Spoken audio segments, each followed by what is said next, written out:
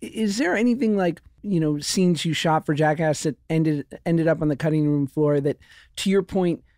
you were like, this feels too violent? When we were filming the first Jackass movie in 2002, there was a kung fu legend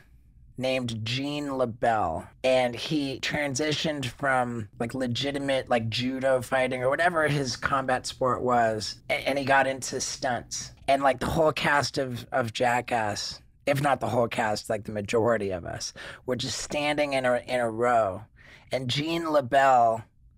masterfully like came behind and choked us unconscious, and he did it so fast. He just went down the line and choked everybody completely unconscious, laid us down on the floor, and we all woke up like, whoa,